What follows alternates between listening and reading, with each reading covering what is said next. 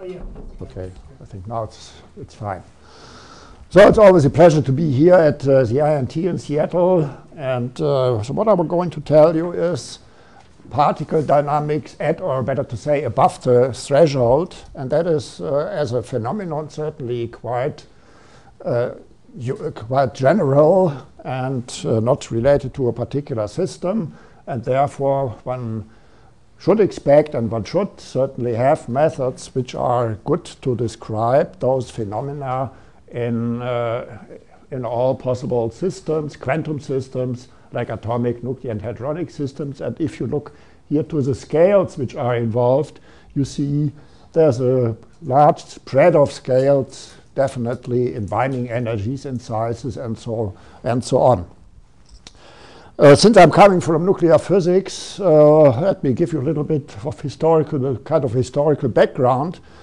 All of us who are working in nuclear physics, they know that the description of nuclear ground states is already a demanding task if you really want to be precise, accurate, and so to say, starting from first principles. And already in the late 60s, one was very demanding also on the excited states of nuclei. So the shell model is certainly doing well. Nuclear many-body theory provides appropriate methods, but all those methods have to be properly adjusted if you go above particle threshold, because that is an additional complication. You have open channels, that means particles are escaping to infinity, and this requires particular methods to analyze spectroscopy above the particle threshold. And we will see there are similar phenomenon to be considered also in confined systems like hadrons, which are not typical, not usual bound states as we know it from the other systems. So what I'm going to talk about, these Fano-Resonances, that is another word, so to say, for quantum interference in microscopic systems. And we know all quantum interference is a general phenomenon, not unique to a particular system, but a general phenomenon for all quantum systems. And the Fano approach, as we will see, provides us the methods to study those things in unbound states above the particle threshold. So, and as I said, I'll discuss a bit Fano-resonances in atoms, so to say, kind of following the historical approach to those phenomena, because Ugo Fano was developing those methods initially for the first time in the early 60s in order to describe self-ionizing states in atomic physics, like the self-ionization of excited states of helium. I will show an example, then the historical example. Then this became of interest also for continuum spectroscopy in nuclei. In the late 60s, there was Mahot and Weidenmüller. They were working quite a bit on those methods to develop. At that time, certainly the computational possibilities were quite low. So in the late 60s was essentially paperwork and maybe some desk table calculators. So there were no big calculations done. So that is changed certainly later, and so that now one can think about to extend the spectroscopy into the continuum region. Why is that important in nuclear physics? That is certainly of high interest because these rare isotope facilities are being able to produce very weakly bound nuclei where the separation energy is not as in stable nuclei of the order of 10 MeV, but of the order of 100 keV. So that means one is suddenly coming into separation energy conditions which are similar to the atomic case. And this closeness to the continuum, that means to the particle threshold, requires particular methods to describe those systems. And then I will show you also these quantum interference effects and similar phenomena in an example for hadron physics, namely in the charm sector. Charm mesons are located, say, around 3 GeV. So that is, say, 100 keV, 10 MeV, 3 GeV. That are the scales which we're going to discover. So what is the spectral or physical situation. There is some closed channel, some excited state of the system sitting, which is in such a configuration where it has a total positive energy, but none of the particles has by itself an energy lifting it above particle threshold. And so such a state cannot decay by itself. It's blocked simply because there's no asymptotic flux going out. But since this is at a positive energy, it's immersed into a continuum of simpler configurations, namely in the simplest case of a scattering state, say an electron with an atom, a nucleon with a core nucleus in its ground state, or a meson-meson correlation state in hadron physics. So, and that is the situation which we have. So, and this state is talking by some residual interaction with this, well, environment of unbound states. There might be also some bound states, so it might also mix with those bound states here below threshold. And historical one was calling those states, the bound states, embedded into the continuum, taking care or by naming, including into the name the bound state nature of this state and this embeddedness into the continuum. So what are the examples? As I said already, in atomic physics, we have these self-ionizing states which consist of multi-electron configurations, just fulfilling this condition which I was discussing. None of the electrons is above threshold, but the sum of these two electron energies and plus the correlation energy certainly put the state above threshold. In nuclei, again, there are multi-particle whole states possible, which are of the similar type. In mesons, there one has confined QQ bar quark, anti-quark configurations embedded in the continuum of meson scattering states. Examples are the, well, this belongs down here. For the mesons, this is, for example, the famous rho meson, which is a pi-pi resonance, or the F0, the F0 meson, which is a mixture of pi-pi and KK bar resonances. So K mesons is kind of a hidden strangeness state. And there are other examples like these charmed states above 3 GeV. So it's these unknown X states. I will discuss that later. There are also examples in the baryonic sector. So these are confined QQ3 quark configurations which are embedded into the continuum of meson nucleon scattering. And that the most famous case is the delta resonance 12 located at about 300 MeV above the nucleon ground state. But there are other examples which can be discussed or understood in the same way. The famous Roper resonance, which is the spin-isospin partner of the nucleon ground state, but also here more exotic baryons like the lambda 1405, which is a strangeness carrying state and is coupling to the nucleon kaon scattering continuum. So there are other examples. What is this number in the parentheses? Sorry? What is the number in the parentheses? Oh, these are, that is the hadron physics spectroscopic notation. That is the energy, the mass of the resonance, the peak energy of the resonance, the pole energy, better to say. Is it in units of MeV? In MeV, exactly. Yeah. Also here, that's always MeV. And the nucleon, just to define the scales, the nucleon is at 938 MeV.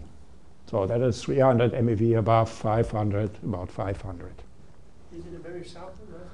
No, that is, well, I mean, it has a width of 120 MeV, so it's 10% of its mass position or pole position. And in that sense, you can consider it as a sharp resonance. But other resonances like those here in the charm sector, as we will see, they are located at a scale of 3 to 4 GeV, but they are having a width of only 30 MeV. So that means it's a 10 to the minus 3 relation. So when the mass and nucleon fly apart, and this Yeah. delta, what's the kinetic energy in the center mass of the mass and nucleon? Well, that you have to calculate just from the available center of mass energy. So, I mean, since, for example, it takes a row meson as an example, that is a pi-pi, 2 pion resonance, then certainly the 2 pions share equal energy in the center of mass system. How about is it delta 1, 2, 3, 1, 2, 3, 2? Is it very small relative kinetic energy when the two fly apart? I mean, the mass and nucleon when they fly apart? Well, here, take this as an example. The rest mass of the pion is 140 MeV, so 280 MeV are sitting in the rest masses of the pions, and the rest is kinetic energy, and that is shared equally. So that means it's about 400 MeV total kinetic energy, 200 for each of them. About that. Yeah. And here, for those states in the charm sector, there are the D mesons, so to say, the charm counterparts to the pions, are the decay channels. They are having rest mass of about 1800 MeV. So that means they are very small, low actually. So that is just close to the threshold. So they are almost at rest when this decays. For some of these systems, it's relativistic, whereas for other systems, It's really non-relativistic. right. It's not relativistic. Yes. Depends on what you Hans Werder did calculations in effective field theory here, not for this particular state, but for the charm states, for example.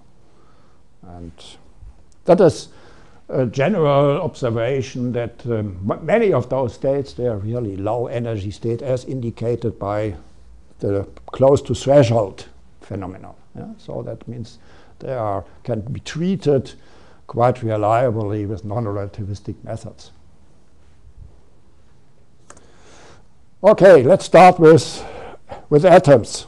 And I've tried, since we are a very mixed audience, I've tried to keep things simple and not overload things with theoretical complicated expressions. So I have simple math and so on in order to work out the essentials.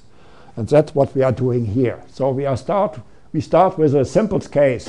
We have one open and one closed channel. So this yellow area, which I have indicated in the first figure, that is presenting, say, one partial wave of a scattering state. And we have one closed channel, which is this E star state, which I indicated. So that means since we have here a scattering state, the total energy of the system is E, then we have to expand the wave function into these two basis sets. So that is the discrete state, which cannot decay by itself. And then that is admixture of those continuum states. And certainly we have to integrate over those continuum states all energy contributions of those partial waves which are involved. Then you can cast that in terms of a Hamiltonian matrix. So we have a 2-by-2 system, so to say, which is determined by a Hamiltonian H. And the matrix elements are defined here. And there's a particular normalization chosen for those continuum states, for those scattering states. Normally, you find that these states are normalized to delta k minus k prime. That means to momenta. Here, it's more convenient to normalize it to a delta function in the energy, just to keep the units in the same manner as here for the bound state. Is phi an eigenstate of the Hamiltonian? Phi represents the wave function of the bound state. So is it eigenstate of the Hamiltonian? It's an eigenstate of the uncoupled Hamiltonian. Or what do you mean? Is a phi eigenstate of H? Because Yes, yes. If it is, then the second equation should be 0. No. There is a diagonal that you have to read in such a way that there is a diagonal matrix element of H. Oh, so phi is not eigenstate. No, that is the eigenstates which we are going to calculate. This has an expectation value of h, which gives the unperturbed energy of So h the is bound. not the full Hamiltonian. H is, yeah, okay. So I should have pulled it down. So that H consists of various pieces. Yeah, so you have a part of the Hamiltonian acting on the bound state. You have a part of the Hamiltonian acting in the scattering state, and you have a coupling term in the Hamiltonian. Yeah? And that part which is projecting on the bound state, and that you have to read it in this way, that is then having the unperturbed eigenvalue E phi, which is a discrete value. Here you have a coupling, and then you have an expectation value for these continuum states. So, and based on those equations, you can derive the eigenvalue equation, which is of this type down here. And so you're integrating out all those wave functions, and what you are left with, together with these relations, is a relation it's an eigenvalue equation in particular, because in fact this is a scattering solution at positive energy. It's a boundary value problem which we have to solve, and this equation here therefore is an equation determining the coefficients, these expansion coefficients here, together with the total normalization of the wave function. So therefore we are having here one equation which are relating A and these B coefficients. And we are having another equation down here, which is, and we have a total normalization condition. So these are the conditions which are fixing these coupling constants. And if you solve that, is E a real number or? It's a real number, yes, because we assume that this is an Hermitian operator. So, and then you find that this expansion coefficient describing the admixtures of those continuum solutions is represented by a principal value part and a delta function part, and the delta function part carries some amplitude z of E, which is not yet determined by this equation here, and you see there's a relation between the A and the B coefficients, the bound state or the blocked state and the continuum state. And so inserting this expression into the equations which we have seen on the previous slides, then one finds a relation like this, which fixes then the yet unknown z of E part, and one finds also this principal value part leads here to an energy shift function, which is given by a Cauchy principal value integral of this type, namely by integrating this coupling matrix element over all energies weighted by the Cauchy principal value nominator. In a different notation, you can also express that in terms of green functions. And then what you find here is the typical decomposition of the green function 1 over E minus H, or E minus H plus minus I epsilon, and that can be decomposed then in these two pieces.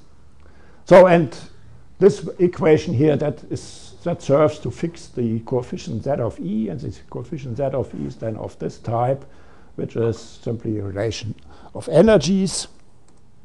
And then by the normalization condition, one obtains an expression for the yet unknown A coefficients multiplying or giving the weight to the bound state part.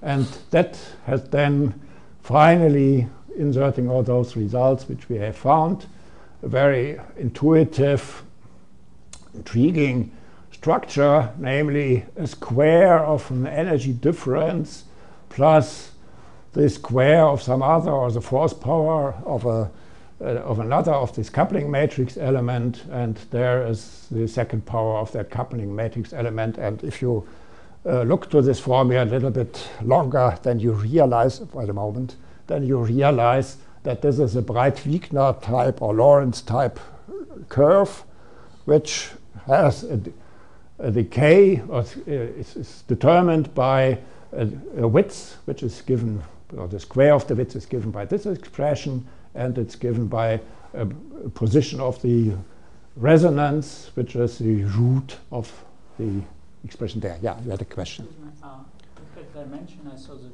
E phi and V is the same dimension. Yes. But here you have square and false. Yeah, you have to be careful. Let's go back. Yeah, okay. Yeah, okay. I have to take into account those relations here. Yeah, and no, but still here E phi and V. Yeah. But you see yes, that E is normalized to be independent, have to carry the no dimensions. Yeah. So that makes things a little bit different as we expected. So what was the resolution? I missed it. Huh? This last line gave the resolution because if you go back one slide, I'm sorry. This third condition, maybe one more with the normalization condition. Okay, so this one. One more, I guess. Yeah. One more equation. One more slide. One more equation. The one with all the matrix elements. Yeah. There we go. Okay, that one. So this last line, it looks like the left-hand side has units of energy, and the right-hand side is dimensionless. Yeah, because you kind of say that your wave function carries some energy part. So it's like basically divided by. There's still the A. And what is about the A? And let me see. Up, wrong direction. So that's the A, and that is carrying the dimension of 1 over energy, or in this case, energy squared. And so, and if you take that into account, then things are. This is 1 over the energy, so that is dimensionless. This becomes dimensionless, and this becomes dimensionless. So it's a convenient notation for those evaluations, but maybe not the standard one which you are used to. But believe me, dimensions are fixed and correct. So that is the conclusion, or the most important final result. This coupling to the continuum leads to let's start a step before. So we had a state which, if it wouldn't know about the surrounding continuum, would live forever because it's a discrete state which cannot decay by itself. It only can decay because it's coupled to the continuum, and this continuum coupling effect, first of all, leads to an energy shift. So the pole of this Lorentz curve, or the maximum of the Lorentz curve, is no longer by the unperturbed energy of the discrete state, but it's shifted. And the thing becomes a width, or the width certainly is related to a lifetime, and the infinite lifetime of the initial, or the state by itself is reduced to a finite lifetime, which is essentially determined by the square of this coupling matrix element which we have introduced. And this is a Lorentz shape with a width, a full width half maximum, which you can read off from this formula there. So that is a very simple and natural explanation how those states immersed in a continuum of scattering states get a finite lifetime and the width. And so that is Fano's explanation why the delta resonance has a width, why the self-ionizing states in atomic physics have a width, and so on. So now we can go back to considering the open channel wave function again.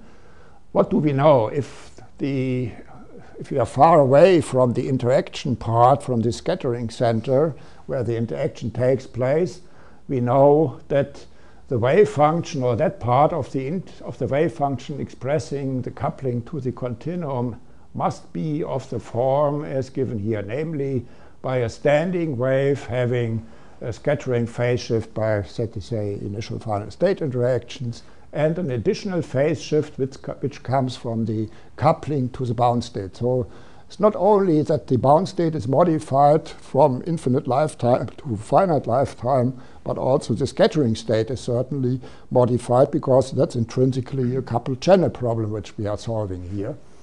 And this interaction phase shift is found to be related to this z function which we have introduced before. And if one inserts this, that is then given by half of the width of the state, because this here is half the width. And the energy denominator, as one knows it, is known from scattering theory in general, if you are close to a resonance. And you see that the resonance only occurs because there is this coupling. If that vanishes, the coupling is not present, then this phase shift vanishes. And then certainly also this one here vanishes, the shift.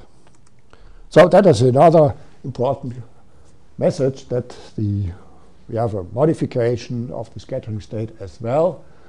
And so then we can insert now our results back into this equation for the spectral amplitude. So that is the spectral amplitude of the scattering state, expressed here in terms, in units of the A amplitude, of the spectroscopic amplitude of the bound state. And then we can now re-express everything in terms of that scattering, of that interaction phase shift, configuration, mixing phase shift, you could say. So A is then given by the sine delta of that phase, the sine of that phase shift, divided by the square root of the width. And this expression there can be expressed by, well, in this way here. So I don't have to repeat this. And there's the sine part and the cosine part. The sine part is attached to this principal value, and the cosine part is then attached to the delta function. So now since we have now an explicit expression, we can integrate out the wave function and represent them. So the question is now, how can we observe those things?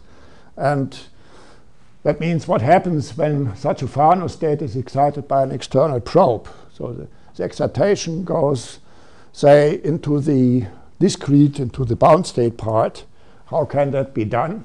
That can be done either by inelastic electron scattering, so you're exchanging here a virtual photon and exciting, say, a helium atom into a self-ionizing state, and that decays then in helium simply ionized and an electron.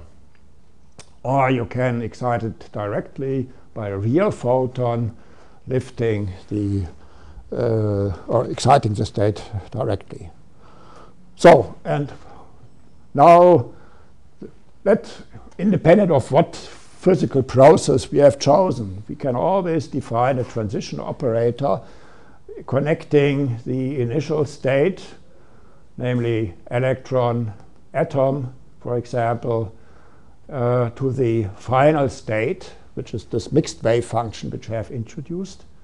And with our results for those expansion coefficients, we find that this matrix element is split up in two pieces, which separate in this representation very nicely the pieces or those contributions which are coming from those interaction phase shifts here. The first piece, that is, so to say, the modified bound state, namely it's dressed, so that is the initial bare bound state, but it's dressed now by a certain virtual cloud, because that is a principal value integral, so that is virtual quantum mechanically dressed by a cloud of continuum states. So that means the bound state is no longer the original bound state, but it gets a more complicated object. And because it polarizes, so to say, the continuum and has a polarization cloud of continuum states around it. And there's another piece which is the direct excitation of this unbound continuum state, which is the final state here in that type of diagram. So we have two pieces in this matrix element, and clearly the cross-section is the square of that expression, and that is then interfering. Yeah, Hans-Werner. But splitting this into these two contributions, this is model dependent, right? No, I mean, that is quite general. but you have an effective, I mean, if you, a different way of describing the same physics, I mean, of course you say you immerse a bound state in the continuum, but isn't that the same physics as if you say you have some fundamental interaction, and this interaction generates resonances that your bound state in the continuum is nothing different than a scattering resonance? No, that's different. So Consider hadrons. There you have a QQ bar state, which is certainly not a scattering state, but it's sitting in the continuum. Or consider atoms. There you have states which are at positive energy, like the doubly excited helium atom, which cannot decay by itself. I mean, there's no way. It only decays because of the coupling to the electron single ionized helium channel. So these are different configurations. I mean, the Hamiltonian is general. I mean, that is a way of choosing. Well, the model dependence, if you want so, the model dependence is that you have chosen a certain presentation or arrangement in your Hilbert space. If I think of the rho is a scattering resonance in pi-pi scattering. Isn't that true? Well, that is also, if you listen to the Dyson-Schwinger people, to the lattice people, then there is a QQ bar, or maybe a QQ bar 4 quark state by itself. And that is coupled, it gets the resonance or the width because it's coupled to the pi-pi continuum. That is most, wait a moment, when I'm coming to hadron physics. What I mean. But so you, of course the rho in QCD, it's not really a QQ bar bound state, right? It's much more complicated than that. That's the complication. Yeah, but I think that's not the full complication to describe it well. Well, you may always add more complicated effects, but that is what this type of approach tells you. There was initially a bare bound state, confined, bound, or whatsoever, blocked by the continuum, and then it becomes dressed. And you see, this is now the simplest case where you have only one open channel. If there are many open channels, then certainly the dressing is much more complicated, and the structure of the state becomes more involved. And the important message is also that this coupling of the state to the continuum shifts the energy position of the resonance. So if the lattice QCD people tell us that there's a QQ bar state representing the rho at a certain energy, then this energy will be shifted because of the coupling to the pi-pi continuum. Yeah, that's my point somehow. They won't really tell us there is a QQ bar state.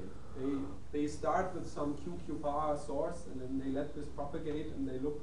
They have automatically included those effects because they are looking for the propagation on their lattice and extracting phase shifts because they have also this other component included nowadays, at least.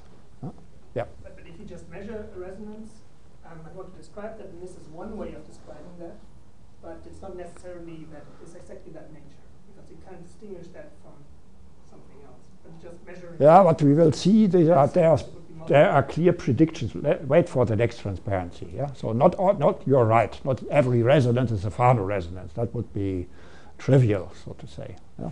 Let me ask a related question. Is it obvious that this integral that appears there is independent? It converges in the ultraviolet at high energy? Yeah, that you have to take care, certainly. I mean, this is representative of this principal value.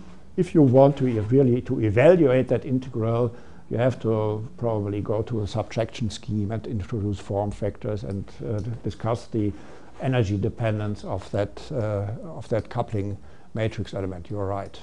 I have left out those complications, which I consider technical. In general, this is going to depend on the cutoff procedure, and that's the point I think that Hans was trying to make, that it's model dependent in the sense that it's just the object on the left-hand side that has something to do with observables, and this decomposition depends on what you choose to do. Right? That might be so, yeah. But I mean, you don't have to solve this equation. You can have other approaches. In nuclear physics, it's much better to convert all those problems into a coupled radial equation. Then you have automatically taken care of those effects. And so, I mean, there are technical methods which you can deal with and take care of those complications. But you're right. In principle, you're right. Yeah. Yeah. Just following up this question. So in this derivation from this bound state in the continuum, you have this frequently this 1 over e minus e prime. Yes. Yes. When this is under integral, usually we just add a principal. Yes. There's a principal value. Yeah. I mean, I'm just not so familiar with this. Why? Because if it's from a Green's function, I analytically go into the complex plane, now I know this must be a but if we don't do that, is there any right. reason You can do it differently. You can integrate it in the complex plane and close a circle maybe, but you can here for these purposes it's more convenient to split it up into an integral over the real axis and an integral over the complex plane, and then the one part is giving you the delta function and the second part is giving the principal value integral. Yeah? So, I mean, if I don't do this very carefully, every time I see this, I simply assume it's a principal value part, yeah? Yes, yes, but that you can treat that even numerically very reliably. That is, it's not a matter of principle, or it doesn't prevent or hinder you to evaluate those expressions. Numerically, we were told by some people that you have to choose a grid point which is symmetrical with this. Well, the most convenient method for numerical evaluation of a principal value integral is that you simply add, okay, you have here some function f of e prime, and then you add plus minus f of e minus e prime, and that results then in f of e prime minus f of e over e minus e prime plus a contribution which vanishes, because this one, if you now have the second contribution, then you have an integral over 1 minus e prime, and if it's symmetric, you have to do it symmetrically. This gives a logarithm, and that vanishes. I would like to make a comment about this numerical integration. So there's an even simpler method without doing the subtraction. So what is it? Yeah, there's a simpler method. Yeah, we okay. can discuss in the afternoon. Yes. Yeah, maybe I would like to. There are other methods as well. There are other methods as well. There's something even simpler than this. Yeah. We Okay. can follow. Good. Maybe that's something for the afternoon. Okay. So that's we have to keep an eye on the clock, I guess. So now our transition matrix element from the initial channel A alpha to the channel exit channel beta. So that's, for example, electron plus atom, and that is here the decaying state. So that we can represent, or Fano decided to represent it in this way as I've written down it here. So he took out this transition into the scattering continuum, and also that part, or the sign delta part, and then what is left is a ratio of matrix elements and the cotangent of this additional phase shift, this interaction phase shift. And that leads then to the famous Fano formula, namely that you have the non-resonant scattering into the continuum. So that is simply electron atom scattering. And then you express all those effects which are coming here from the interactions by the interaction phase shift delta and this ratio of matrix elements which are measuring, so to say, the strength of the transition from this modified bound state relative to the unperturbed continuum. So that is the dressed bound state with this virtual cloud of continuum dressed. And that one here is the undressed, the bare continuum. So, and now this tells us, well, and this Q parameter, you can read it off there. That is simply this. So that might be a complex quantity. In simple cases, it's a real number, but it might be also a complex quantity. And this non-resonant cross-section, except of phase space factors, which I haven't shown, that is simply here given by 1 over the width, or the square root of the width of the state, and this matrix element leading into the unperturbed continuum. So that is now the description of Fano, say, for example, for the rho meson resonance. You excite the 2 pion continuum, and you have a modification of that cross-section coming from the presence of this QCD type QQ bar configuration, or maybe 4-quark configuration. So that is the formula. So, and typical Fano resonances are having those shapes. And that is your question. Not every resonance is a Fano resonance. What I was getting to is somehow suggesting that you can treat the rho solely as that kind of resonance just by giving us an example in one of the slides. And I think Hans Werner's point was that in general it's more complicated. You can't really tell just from seeing the resonance what it is. Yeah, right. But you can, since there's always the sign delta involved, or this coupling phase shift, and since the coupling is not very strong, that's what one observes. I mean, you don't read it from the formula. So that is then, and that is a small resonance, and it has typically such asymmetric line shapes, where you have, if there's only a single open channel which puts the cross-section down to 0 at a certain energy, which is determined by the value of that Q parameter. Now, the Q parameter, since these resonances, as I said, they are the width compared to the position is, say, 1%, 1 per mil or so, and around the width, over the width of the resonance, you can consider this Q parameter as a constant.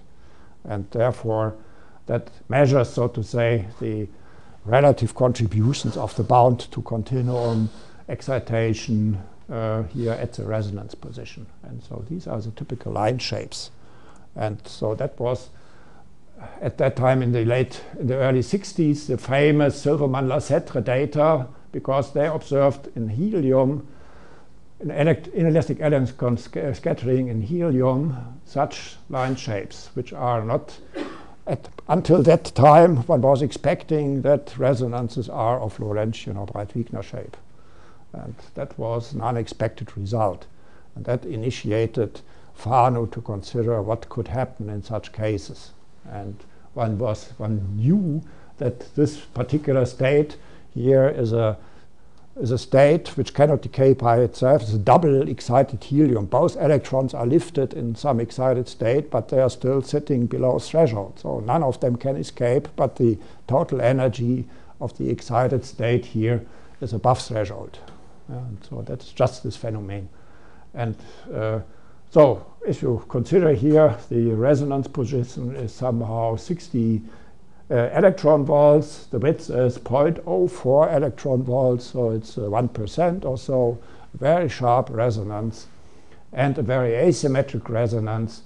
And the analysis of Fano revealed that this Q squared is given by this number. And if you evaluate that, then and by the fact that the resonance, the asymmetry, the dip appears on the right-hand side of the resonance, one knows that the Q must be negative, and that is a value of Q of 1.85. So you have a strong excitation into the bound state. The matrix element is into the rest bound state is apparently larger than the matrix element in the electron single ionized helium atom. So that is what one finds experimentally. The original resonance formula only depends on Q squared, yes. The Fano. Yeah, right, because, well, it's Fano's choice. It's actually, the resonance formula depends on the modulus of the Q minus cotangent delta. That's the other direction. So this one here.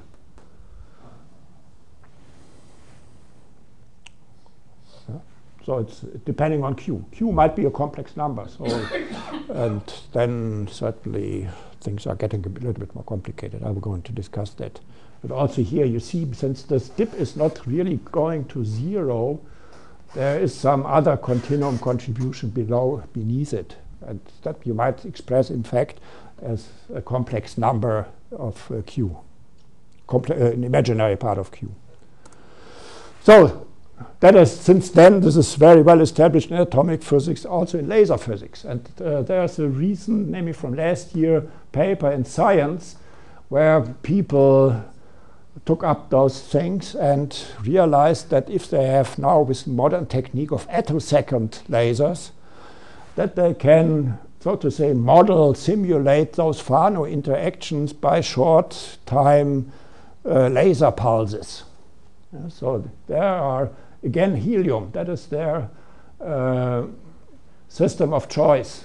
So if you have a broadband laser, femtosecond laser, you get here a nice spectrum of Fano-Resonances, and the red line is the corresponding calculation. It's a multi-channel calculation, so a little bit more complicated than I was discussing it.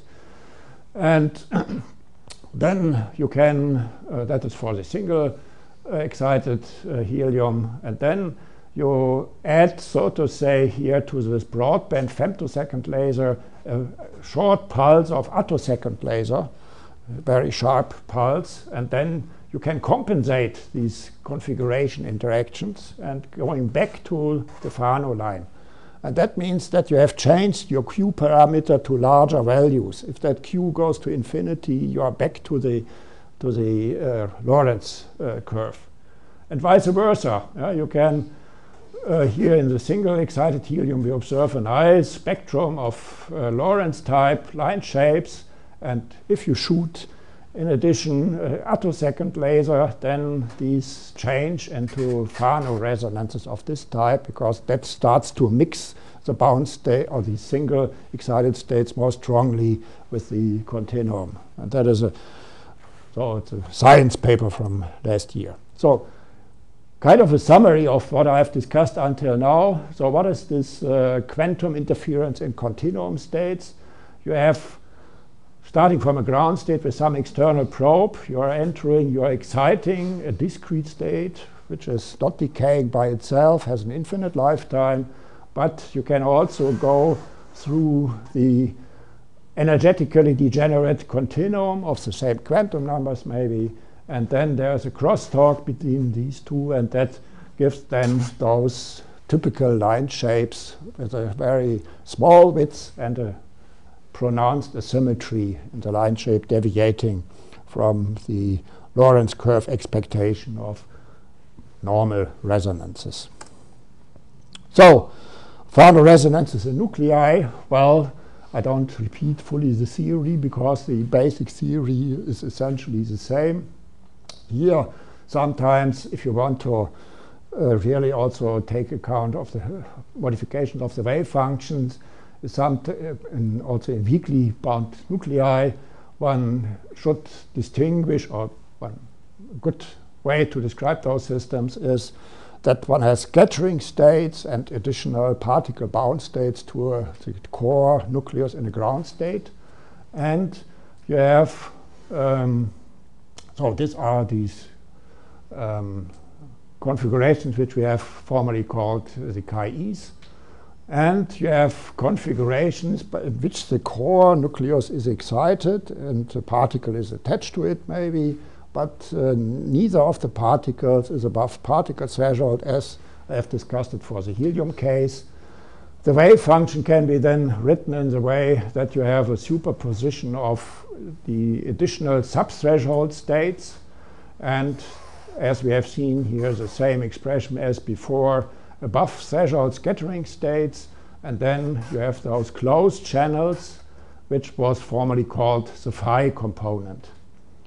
And these maybe not, in the general case, you have a sum over all possible states, and these are core excited states, so that say the carbon-12 is not, if you take carbon-12 as an example, it's not only in its ground state, but it can be excited into the 2+ state, 1-, 1+, 3- states whatsoever, and then you can attach the particle to it and describe carbon-13 in this way, for example. So then we are having a Hamiltonian matrix here. So here I actually have now labeled with the various or subchannel quantum numbers. So there are some Hamiltonian, or these bound states are eigenstates of this core nucleus in its ground state. Then the scattering states are eigenstates of the scattering part of the Hamiltonian. And then you have a coupling here.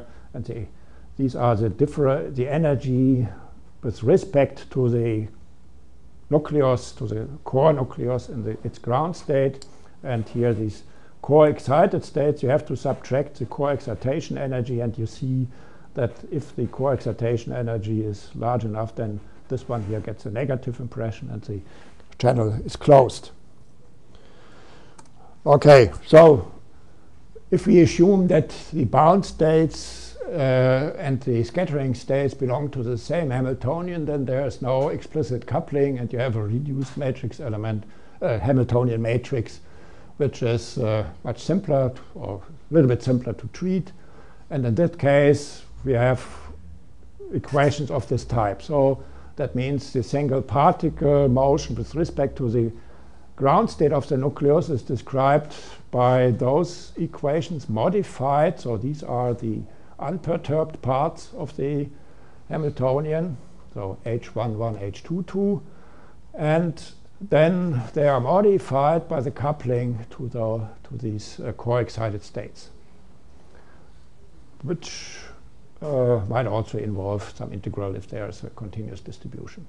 So, and then these closed channels represented by the core excited states, they certainly are coupled to both parts of the single particle motion and are being modified, and that has to be then solved as a coupled channel problem. You can solve it in a matrix representation. In nuclear physics, it's sometimes convenient to solve it really in terms of a coupled differential equation in coordinate space.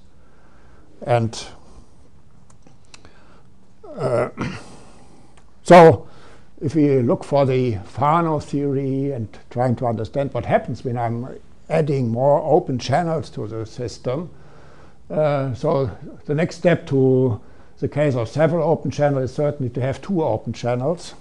And then there are two open channels, and there are two energetically degenerate solutions with having outgoing flux. And again, these are these matrices. Now we have a second piece given here or expressed by W. And then we have partial widths. So there's a coupling from the channel 1 to the bound state component, from the channel 2 to the bound state component, that is then related to a partial width gamma 1, partial width gamma 2. The total width of the state will become the sum of all these partial widths.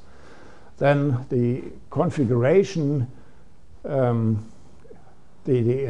interaction phase shift is then given by the total width and a modified shift function, energy shift function, which is the principal value integral integrating out the total width.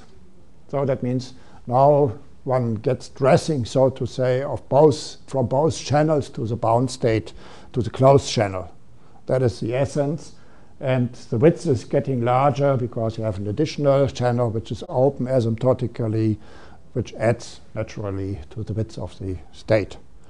And those configuration amplitudes, they are, well, the basic part is still the same as before, but these partial configuration amplitudes, they are now modified by the ratio of the partial width to the total width. Here there should be a 2 actually, an index 2. Otherwise the energy dependence is as before.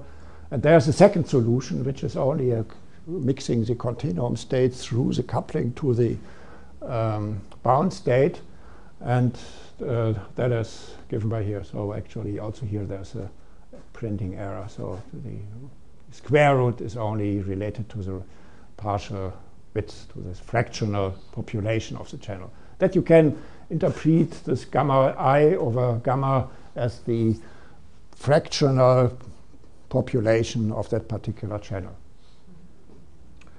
Okay, and this produces here a smoothly varying background, and on which the resonance is sitting. Here I have simulated those effects, and the blue curve, that is a case where we have only one open channel, no background contribution, and the other two curves, there are varying contributions of or coupling strength is varied, and you see if the coupling strength, so that increases from here to here, certainly increases, then you are approaching a more symmetric line shape.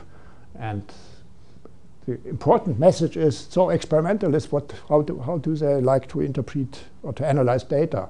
They introduce a resonance and they introduce an incoherent background typically.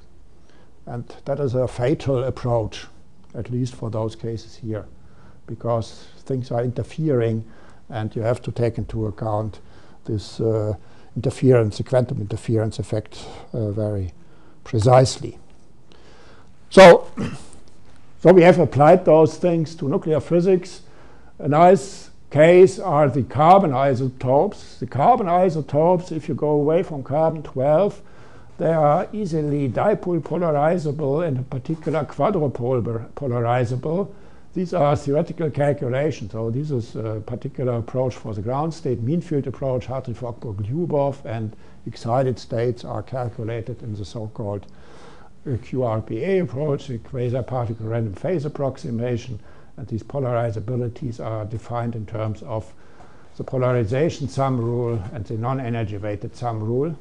And you see, if you go away from stability, so these are very exotic carbon isotopes, very short-lived, they are beta decaying, they can only be produced at rare isotope facilities, then you have a very strong increase in these polarizabilities. And that means if you interact with these nuclei, you easily excite them into other states, and so producing very easily those closed channels. The effect of those type of correlations is that there's no longer a spectral distribution represented by the shell model. The shell model spectral distribution would, for example, be for the 1s state a single delta function, where the peak is at the position of the mean field energy of the state. If you switch on those correlations, which we have discussed yesterday, by the way, then you see that the 1s state is no longer a single state, but becomes a distribution of states distributed over 20 or more MeV. And then there's also a small part, the 2s state, which is because here at the Fermi surface, the level density of these excited states is very low. It's a very sharp state, and that is reminiscent of the delta function, which you see here. But if you are going away from the Fermi surface, then you have correlation effects like producing such broadly distributed energy spectral distributions. The same thing or similar things are happening in the continuum. So there's the carbon-15 ground state, which is, well, the energy scale is normalized to that ground state. And here the continuum starts. And you see there is a broad distribution of continuum states, but then suddenly sharp states are popping up out of the background. And these are candidates for those Fano states, because these are core excited states to which particles are attached and they cannot escape. And so, again, this is a type of system of equation which we have to solve. So it looks very similar to what we have seen before. And now, since I'm going to discuss an example, I tell for the specialist that certain states in core excitations in carbon-14 are of particular importance in those polarization correlation effects, and that is shown below here. And so nuclear physics, we have various possibilities to excite those states. You can do it by elastic scattering and form a resonance there. You can use the so-called transfer reactions, where one particle from the projectile is transferred to the target and forming then, so to say, this part here in an intermediate, as an intermediate reaction step, and you can excite things inelastically. And so these are the basic ways how we can study nuclear physics, but also in atomic physics, certainly resonances, except maybe of the transfer. So that is the result of our calculation that is shown here. I'm not going into the detail, but of interest is that there are also data. So there is not a one-to-one correspondence, but there is a close enough correspondence that one can say that indeed experimentally one has observed those resonances. So the energy resolution is certainly not ideal in this case, and that one would have to take into account. And if you analyze those resonances, then you find that they are having a width between, say, around 100 keV on a scale of 10 MeV. So it's, again, a width to position relation, to pole position relation of 10 to the minus 3, and which is typical for those Fano-Resonances. In view of the time, I'll skip that part here and going to hadron physics as a final example. So what is the interest there, or what do we find there? So there's shamonium, the shamonium spectrum, that is a charmed quark and a charmed antiquark forming together some resonance, or some states, better to say. That is the known shamonium spectrum below the d anti-d meson resonance. And here it's compared on the other side to the positronium spectrum. So that is on the scale of 3 point something GeV. That is on the scale of 4 to 1 or say 5 electron volt. And there's a striking similarity, not a one-to-one correspondence, but a striking similarity. And so that means, indeed, this CC bar system behaves quite universally. You find the same features, same basic features also in quite a different system, namely the positronium, the E plus E minus system, which may also form bound states, Coulomb states. So, and that led Eichten Gottfried and later on Iskua Godfrey to postulate a potential model, a quark anti-quark potential model, which consists here of a Coulombic part which simulates the gluon exchange. Gluons are like photons. They are massless, they are vector fields, gauge fields of the strong interaction, and then one has to take care of the confinement of quarks, the fact that they cannot be separated. That is done in terms of a linear increasing potential and maybe some shift constant C, which is of no importance. So the potential looks like this. There one can identify this gluon exchange region at very small, say below 0.5 femtometers, and the confinement region, which is the larger radial part. So we are talking about the two systems actually, shamonium and botonium. Both are of the same nature and obeying the same type of dynamics and are related to the E plus E minus positronium system. The shamonium, the charmed quark, has a mass of 1.2 GeV, the bottom quark of 4.8 GeV, And the corresponding values of the strong coupling constants are given here, so they are not that big. And that is the increase here, the slope of the confining potential or the string tension.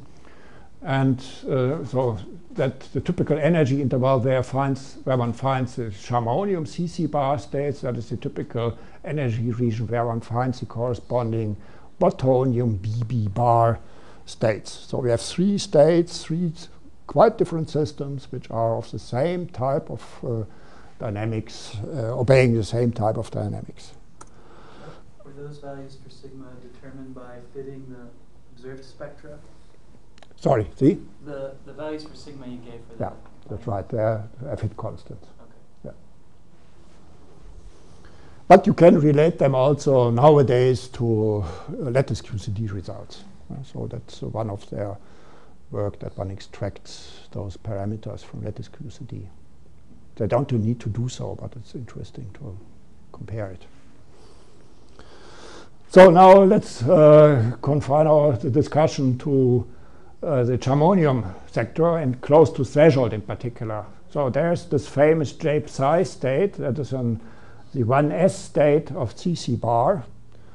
That was first discovered or was the first discovered state and the first indication for the presence of the charmed quark.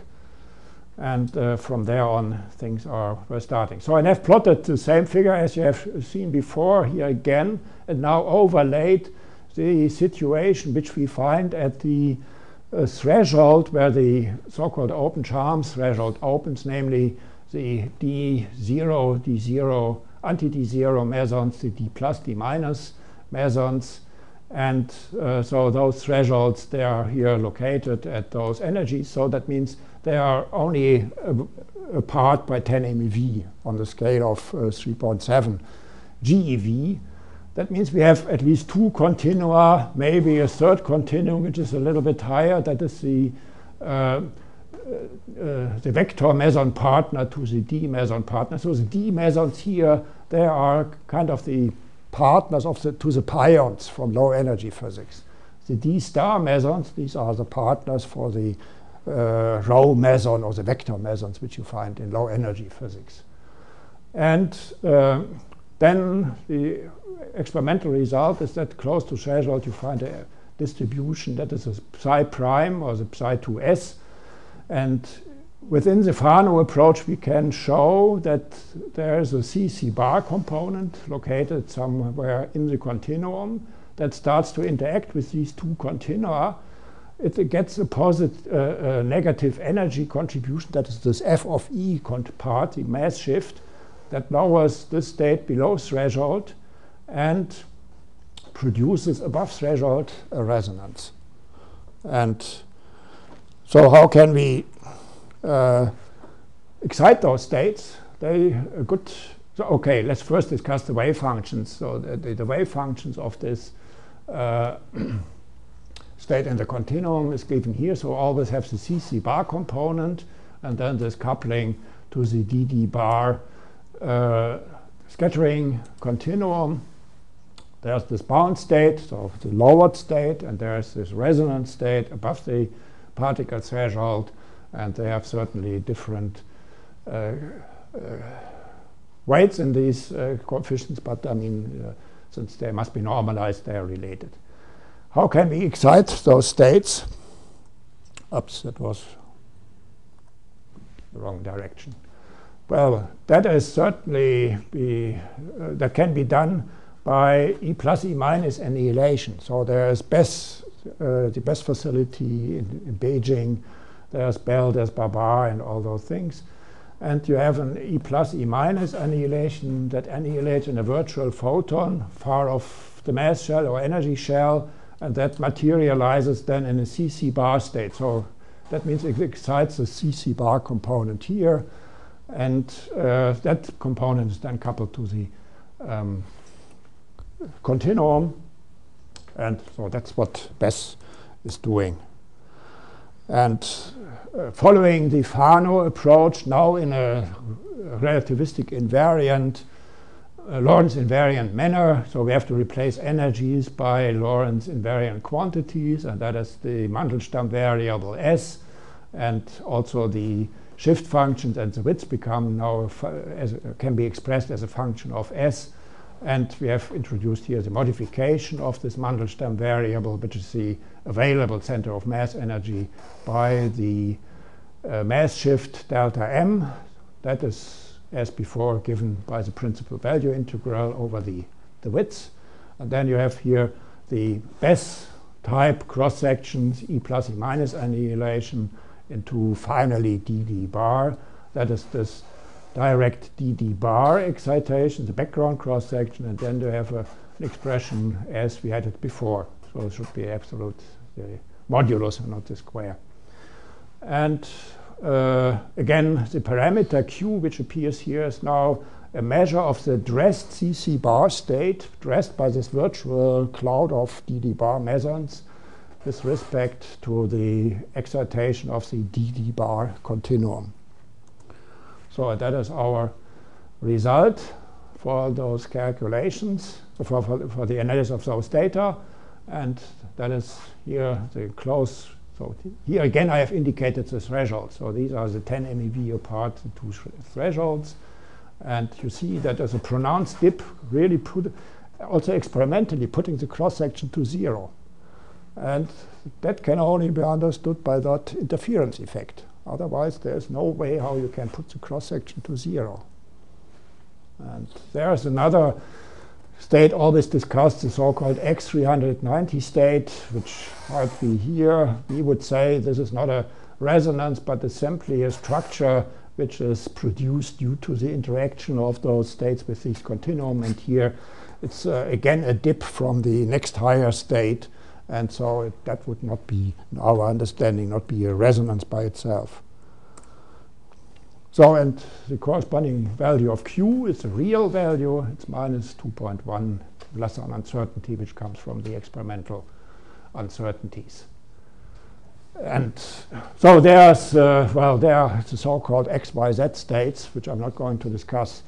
This Isgur-Godfrey model predicts very nicely all these states, many states, but 10 years ago, one has observed additional states which do not fit into that scheme, and they are called XYZ states. So that's all to the end. And I should simply say that there are at least 2 people have contributed to this work. OK, thank you very much. So we are out of time. So we will not have time for questions.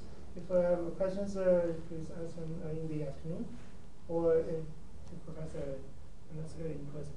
Thank you. OK, thank you.